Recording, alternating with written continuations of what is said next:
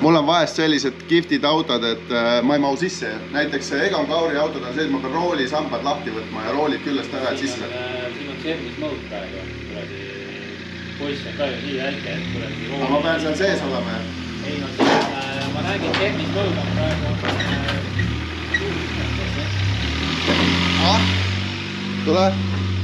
Tule peale, sa pead siia poole sõitma nagu nii. Sõida peale, ma võtan lahti.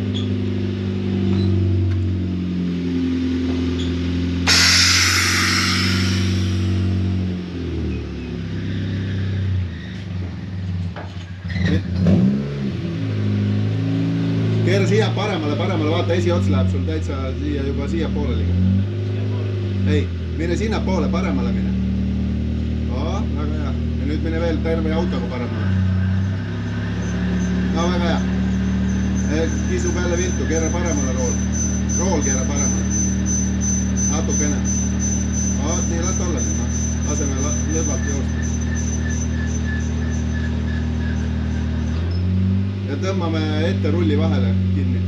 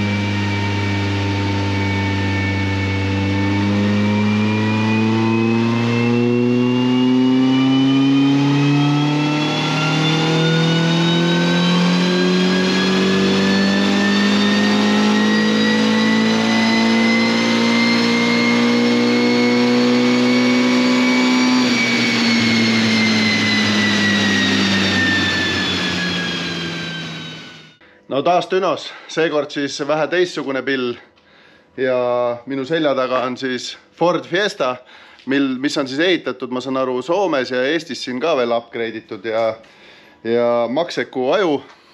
Minu ülesanne oli kontrollida üle, palju hobujõud on ja vajadusel teha siis seades muutusi.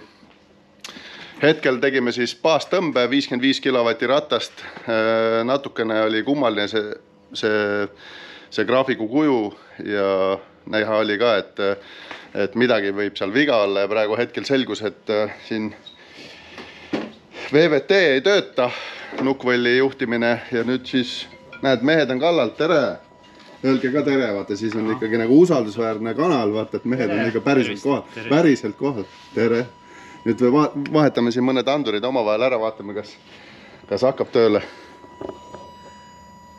Ja minu asi on siis vaadata, kas mootori juhtajus on kõik kanalid korras. Aga selle autoga sõidab siis kui noor poiss? 14 aastat. 14-aastased alustavad meil täna hetkel rallikarjääri, nii et varsti on uued Ott Tänakud siin. Nii et ootame huviga praegu hetkel ralli peale kasv on tegelikult vist paari aastaga kõvasti hoogu juurde saanud. Vähemalt mina vaatan televiisorist rohkem ja kuulen siin inimeste käest, kes käivad seadistamas. Et oleks tore kellegile kaasa elada ka tulevikus. Aga jätkame siin otsinguid ja vaatame, mis siit välja võlub.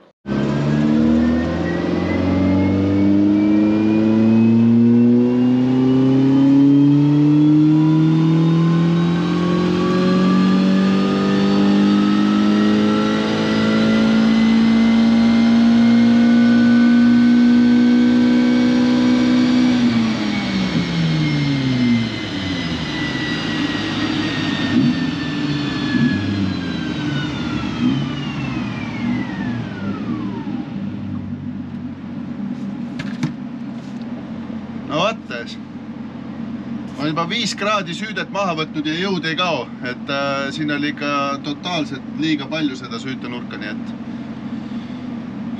pärast räägin teile, mis muresi veel oli. Ühesõnaga selgus, et see Fiesta on juba pikemat aega sõitnud mitte töötavate nukkvõlli ratastega.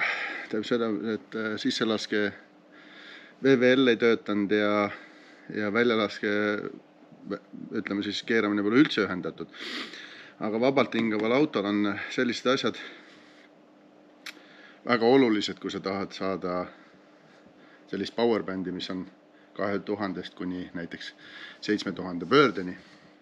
Ja see mootor tegelikult originaalist ei käi isegi 7000 pööret, aga siin on tehtud niimoodi, et minul sai 7500 pöörde juures julgus otsa ja kuna graafik kukkus täiesti ära ja väljalaskenukad niikuinii ei keera, sisselaske õnneks sain tööle ja sellega ma sain tekitada alla väänet, siis ma peangi tegelikult vaatama üle kogu selle seade, mis siin on. Nagu see MaxxECU mingi eriline kingitus ei ole, et selles mõttes, et väga loominguline ei saa olla, väga täpseks ei saa seda asja ajada ja veel enam on see ka, et kui siin ei ole ühendatud ei knock-sensorit, ei väljalaskenuka keeramist, sisselase oli paberi peal olemas, reaalselt oli valitud seades vale tüüpi andurid ja see üldse ei töödanudki, kuigi target tabel oli ära täidetud, aga imelik on see, et tuuner ei olnud nagu vaadanud, et see nukkvõll reaalselt tegelikult ei keera. Ja nüüd ma siis põhimõtteliselt peangi terve kütuse ja süütetabelid üle käima ja mis oli veel huvitavam see, et kui põhjagaasiga alates 5000 pöördest oli 29 kraadit süüdet sinna pandud, siis võtsin selle 23 peale ja jõud veel ei kukkunud. See tähendab seda, et kui 22 kraadi panin, siis ma nägin, et juba väike tipp oli ja see minu jaoks tähendab automaatselt seda, et siin oli 5-6 kraadi liiga optimistlikult süüdet. No põhimõtteliselt võib öelda, et võidusõidu kütuse jaoks, siis ka on isegi liiga palju seda nurka siin, et mille järgi seda seadistati, kes seda seadistas, see mind ei huvitagi täna enam.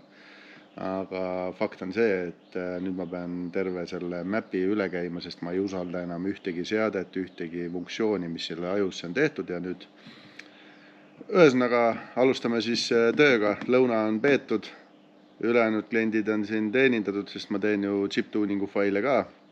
Tegin siin 6 auto faili vahepeal ära söögi kõrvale ja nüüd ma istun uuesti siia Fordi ja hakkan nokkima.